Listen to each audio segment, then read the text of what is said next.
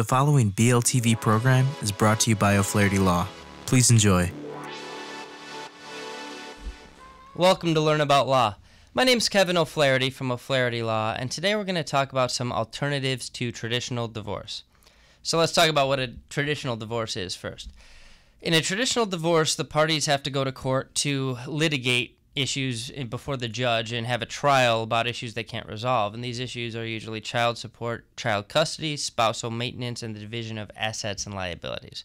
So this can take a while. It can take a year, and it can be expensive because the more the parties have to argue about and the more complex these issues are, the longer it takes. And there's discovery involved, so written questions to the other side, there's depositions, there's motion practice, and then finally a trial. So it can be an expensive proposition.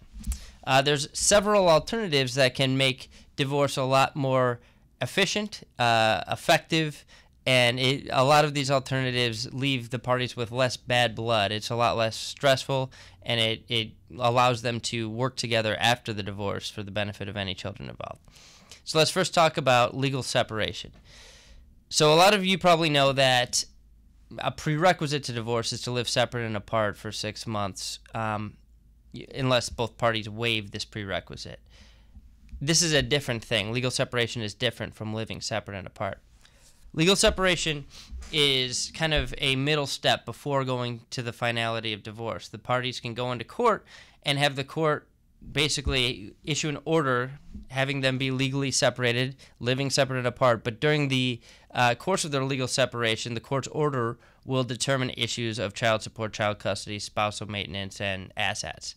So it's a lot of the same issues that would be resolved in the divorce are resolved in a legal separation during the period of the legal separation. Now, the parties can either reconcile or they can get formally divorced. And if they do get formally divorced, then a lot of the legwork they did to resolve the issues during the legal separation can carry over into the divorce case and make the divorce more efficient. Another alternative to a traditional divorce is an uncontested divorce. And this is pretty simple. This is when the parties agree to all of the issues surrounding the divorce before filing their divorce. And in this case, and they can do this with the help of their attorneys, negotiate them, but the final product is something called the marital settlement agreement, where they resolve most of the issues regarding spousal maintenance and asset division and child support. And then there's a joint parenting agreement in which they resolve issues of parental time and responsibility. The attorney will file these negotiated agreements with the divorce petition with the court, and the divorce will usually take about a month, and there will only be one court appearance required to formalize the divorce, and it's much less expensive than a traditional divorce. So basically the bottom line is, in an uncontested divorce, you are not litigating the issues in court, you're agreeing to the issues ahead of time through negotiation. Now, there's some tools that can help you in an uncontested divorce, and they are kind of their own separate alternatives as well. So one is collaborative or cooperative divorce. These are two similar but slightly different things. In both a collaborative or cooperative divorce, the parties and their attorneys both sign an agreement saying that they're going to work to negotiate issues out of court and freely exchange information and act in good faith to avoid any litigation.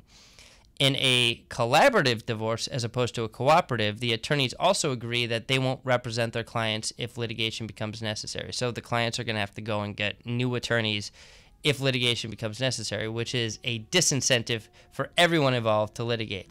The attorneys don't want to be fired by their clients, so they're going to try to reach a settlement.